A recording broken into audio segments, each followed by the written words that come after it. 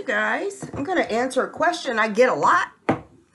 And Revelation unnecessarily scares a lot of people. I'm just going to make a blanket statement here.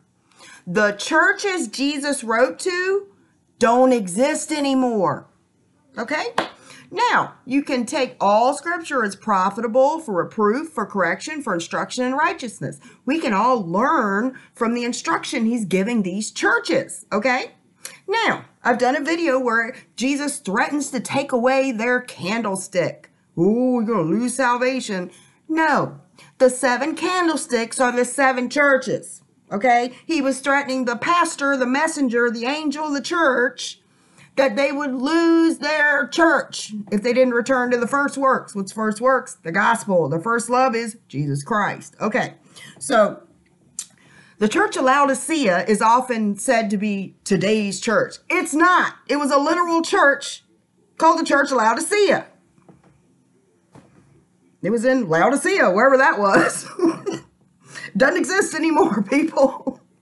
Now, every church can learn from one of these churches what they're doing well and what they're not doing right. Okay? It was just a review of the churches that I believe Paul mostly had planted. And John gets a message to give to those churches. Okay? That's all. It's not. So the question is, what is a lukewarm Christian? There's no such biblical thing as a lukewarm Christian. You won't see it anywhere. It says, thou art lukewarm, I will spew thee out of my mouth. Did he say lukewarm Christian, lukewarm believer? No, it's a lukewarm church. It's a threat to the church, okay? He's going to spew the church out of his mouth because they're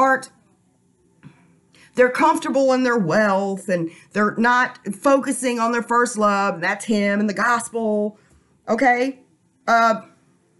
It's not a person. He's not saying he'll spew. Is he going to spew a believer out? No.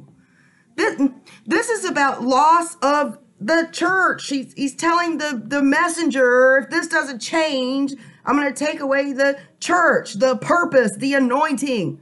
Not anybody's salvation. Please, people, read in context.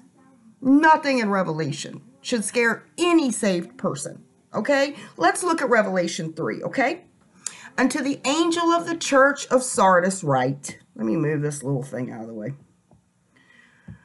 These things, okay, so this was a specific church. None of these churches are here anymore, okay? These things saith he that has 7 spirits of God and the 7 stars. I know thy works, that thou hast had a name, that thou livest and art dead.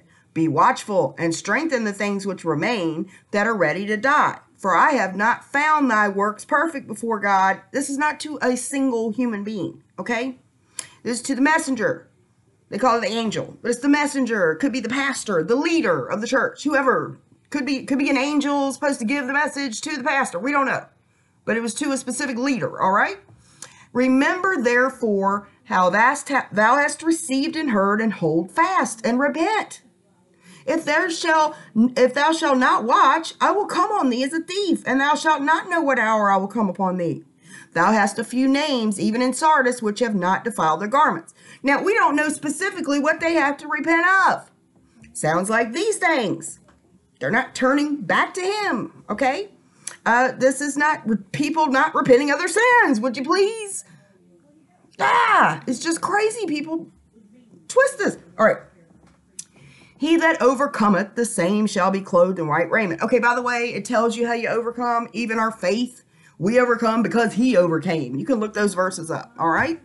It's really resting in the finished work of Christ. This is specifically to churches that aren't even here anymore. But we could apply them to whatever specific church we happen to be in and learn how to get better and be better churches, okay? But this isn't about saved people being spewed out of his mouth. I'm just so tired of it. And self-righteous people love to say, you're lukewarm, because they all think they're doing the good works. They go to church and they were willing to give up this sin and that sin because they haven't had their mouths stopped by the law yet. They haven't realized that everything they think is a sin practically. They can't get it. You know what? The worst sin of all is legalism, because it masquerades as if it's in God's service, and it's not. Okay? It's for him that worketh not, but believes on him who justifies the ungodly. His faith is counted for righteousness. Nobody's got anything to boast in at all. I'm tired of this. I'm tired of people saying, if you're lukewarm, you won't be taken into wrath. They just make this stuff up. If you are part of the body of Christ, if you are born of God, sealed with the Holy Spirit of promise, how long are you sealed? Till the day of redemption, when your body's redeemed. All the rapture is God's promise that if you're part of his body, he's not going to leave a toe, a foot, or a hand behind, people. And it's not based on your righteousness. Where do they get this garbage? Your righteousness didn't get you saved, but it can get you raptured? No, that's just a continuation of a promise God made you, that you have eternal life in Christ. And if you are alive and remain, and you're part of his body, he'll give you a glorified body because it'll be redeemed. It's a promise. Okay? Self-righteous people always think they're one of the good ones, don't they? Oh, the lukewarm are going to be spewed out of his mouth. He's going to leave them behind in the rest. They just grab this verse and that, just make nonsense out of it. It's just, nobody's going to boast, I'm raptured because I was so faithful. You didn't do anything to get saved or raptured. It's a promise of God that he keeps to his body. Be born again. Trust in the finished work of Christ, and then you're sealed with the Holy Spirit of promise. All right? It has nothing to do with your works. All right. Here we go. All right. Now, the people you're probably thinking about are Laodicea. Let's see. He writes to the angel, the church of Philadelphia. And then, oh, here we go. The Laodicean church. Here we go. This is probably the one everybody freaks out about. Laodicean church doesn't even exist anymore. A lot of people like to use parallels. Laodicea church represents the church today. Well, you know what? There's churches of Philadelphia too. There's real churches that stand on the finished work of Christ, preach the gospel, evangelize, do the works they're supposed to do, and keep him first. So there's those kind of churches too. Okay, it's not just this is the time of Laodicea. There's always been churches like Laodicea, Philadelphia, and Sardis. There's always been churches that have error and problems. Okay? But these churches that are specifically written to, gone, all right? Gone. That was the threat. Take them away. All right. And the angel of the church of Laodicea write, these things saith the Amen, the faithful and the true witness, the beginning of the creation of God.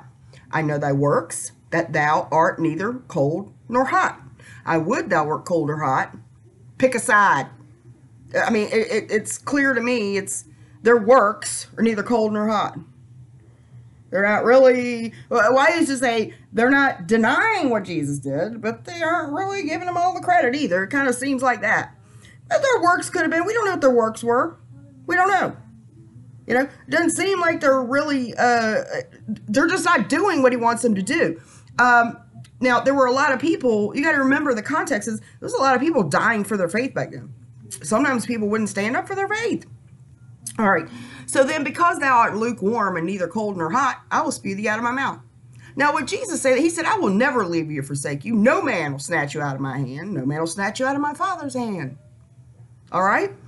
So, he's not talking to a saved believer. This is to a church. Okay. A group, a church. He's talking to the leader of this church because the works of that church are neither hot nor cold. I wish you were one or the other. You know, that's what he's saying.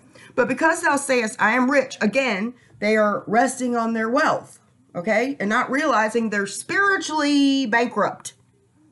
Because he says, but thou sayest, I am rich and increased with goods and have need of nothing and knowest not that thou art wretched and miserable and poor and blind and naked, okay?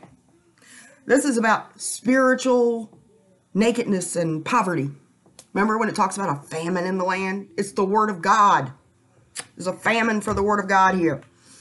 I counsel thee to buy of me gold tried in the fire. What does he say? That we're tried as by fire, so to grow our character. Okay, this is to a church. Again, not individuals.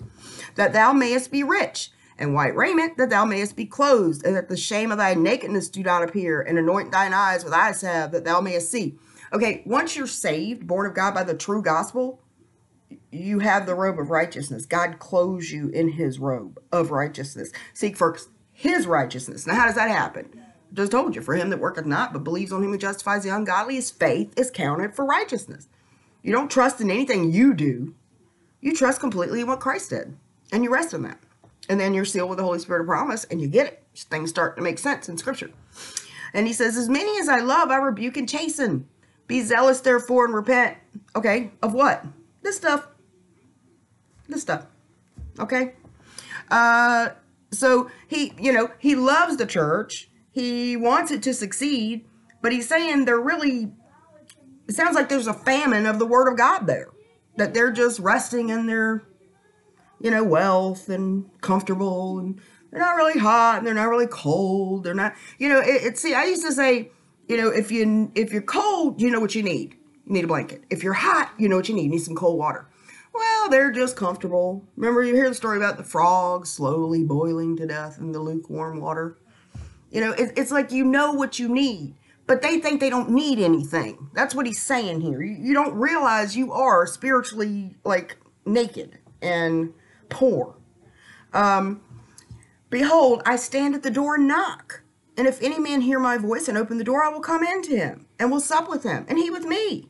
To him that overcometh will I grant to sit with me in my throne, even as I also overcame and am sat down with my Father in his throne. I told you, how do we overcome? Even our faith. Okay, it's our faith that overcomes.